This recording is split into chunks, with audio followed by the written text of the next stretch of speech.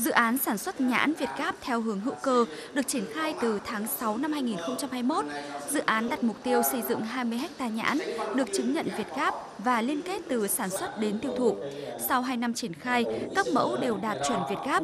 Tháng 4 năm 2023, tổ hợp tác được cấp chứng nhận Vietgap có hiệu lực trong vòng 3 năm.